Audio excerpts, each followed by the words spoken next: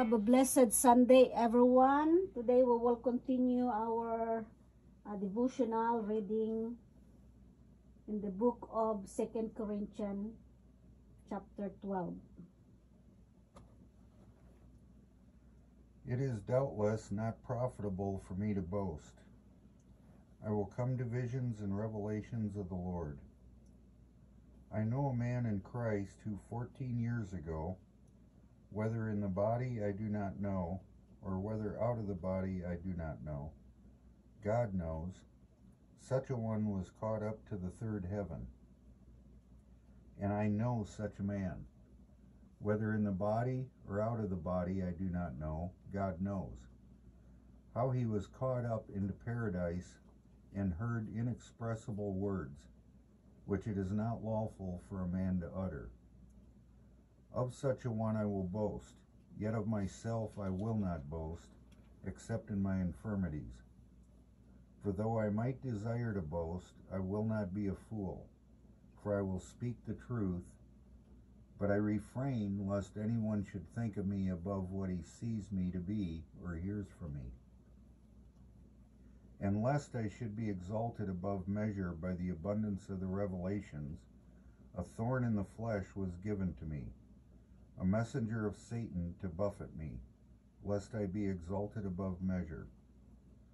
Concerning this thing I pleaded with the Lord 3 times that it might depart from me. And he said to me, My grace is sufficient for you, for my strength is made perfect in weakness. Therefore most gladly I will rather boast in my infirmities, that the power of Christ may rest upon me. Therefore I take pleasure in infirmities, in reproaches, in needs, in persecutions, in distress, for Christ's sake. For when I am weak, then I am strong. I have become a fool in boasting, you have compelled me. For I ought to have been commended by you, for in nothing was I behind the most eminent apostles, though I am nothing. Truly the signs of an apostle were accomplished among you with all perseverance, in signs and wonders and mighty deeds. For what is it in which you were inferior to other churches, except that I myself was not burdensome to you? Forgive me this wrong. For now the 3rd time I am ready to come to you, and I will not be burdensome to you. For I do not seek yours, but you. For the children ought not to lay up for the parents, but the parents for the children. And I will very gladly spend and be spent for your souls, though the more abundantly I love you, the less I am loved. But be that as it may, I did not burden you. Nevertheless, being crafty, I caught you by cunning. Did I take advantage of you by any of those whom I sent to you? I urged Titus and sent our brother with him. Did Titus take advantage of you? Did we not walk in the same spirit? Did we not walk in the same steps? Again, do you think that we excuse ourselves to you? We speak before God in Christ, but we do all things, beloved, for your edification. For I fear lest, when I come, I shall not find you such as I wish, and that I shall be found by you such as you do not wish.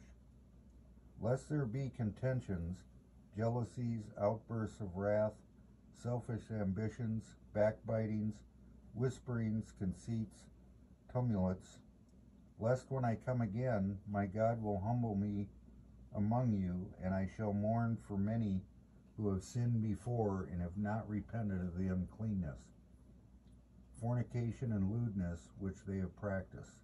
Chapter 13 of 2 Corinthians. This will be the 3rd time I am coming to you. By the mouth of 2 or 3 witnesses every word shall be established. I have told you before, and foretell as if I were present the 2nd time, and now being absent, I write to those who have sinned before, and to all the rest, that if I come again, I will not spare. Since you seek a proof of Christ, speaking in me, who is not weak toward you, but mighty in you. For though he was crucified in weakness, yet he lives by the power of God. For we also are weak in him, but we shall live with him by the power of God toward you. Examine yourselves as to whether you are in the faith. Test yourselves. Do you not know yourselves that Jesus Christ is in you? Unless indeed you are disqualified. But I trust that you know that we are not disqualified. Now I pray to God that you do no evil, not that we should appear approved, but that you should do what is honorable, though we may seem disqualified. For we can do nothing against the truth, but for the truth. For we are glad when we are weak and you are strong. In this also we pray, that you may be made complete. Therefore I write these things, being absent, lest being present I should use sharpness, according to the authority which the Lord has given me for edification and not for destruction. Finally, brethren, farewell. Become complete. Be of good comfort. Be of one mind. Live in peace. And the God of love and peace be with you. Greet one another with a holy kiss. All the saints greet you. The grace of the Lord Jesus Christ and the love of God and the communion of the Holy Spirit be with you all. Amen. Amen.